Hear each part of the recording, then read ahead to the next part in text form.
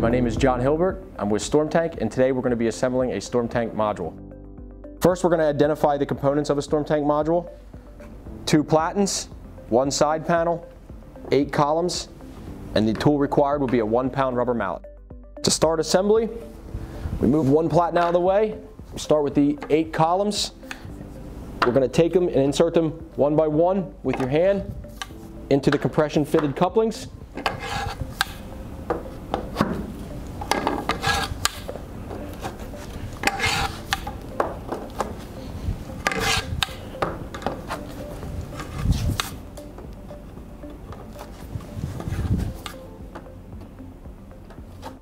Once the columns have been inserted into the bottom platen, take your 1-pound rubber mallet and seat the columns into the compression fittings.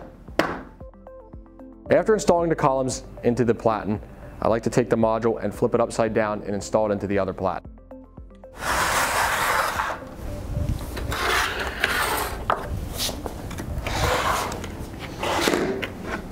I take the module, flip it upside down as mentioned, line the columns up into the bottom compression fittings and start from one side and go to the other.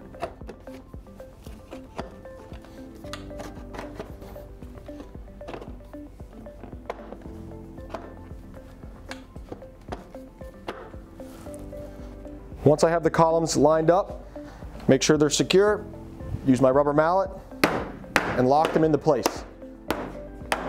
Once the module has been put together, I pick up my side panel, put it on the end that's required, and I set it into place. Once the bottom has been put in, I take the top, I slide it into place, take my rubber mallet, and finish locking it in. That was the completion of our StormTank module assembly. If you have any questions, feel free to contact us or visit us on our website. Thank you for joining us.